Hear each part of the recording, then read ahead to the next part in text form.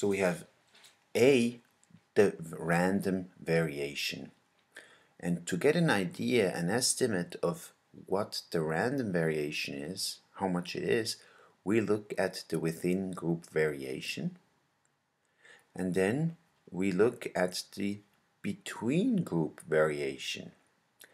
And if there's not any substantial difference between the groups, so if it's just random difference, then that difference between groups should not exceed the random differences within groups.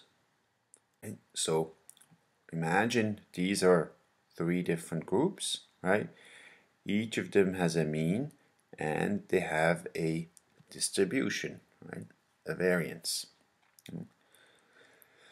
Now we want to understand, well, this within each group would be within variation, and the variation between the groups across these groups would be between group variation. So therefore we put the variation within into relation of the variation between groups. Right? You could see here the 4th, the 5th, and the 6th grade class, for example, they're far apart. So they're further apart than the variation within each of these classes. Or then here we have 3 different groups, and we can see these 2 groups are closer to each other, but then this group here is quite further away. So overall, that between group variation seems to be bigger than within group variation.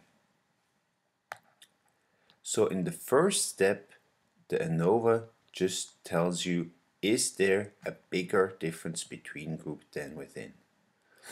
And to do that, we calculate a ratio, the F test, and where we say, okay, how much variation is between group? And then we divide that by how much variation is within group. And again, the idea is, well, if the between group variation should be separated by a natural variation, that's that random variation, and a group difference effect, right? If there's really a difference between groups. The within group variation should only be natural variation, right? And then we use this natural variation from within to compare. This should be similar to the natural variation up here, right?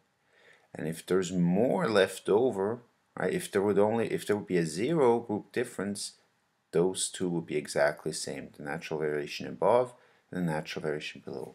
I got to take that back. They wouldn't exactly be the same, but they would be pretty similar, right?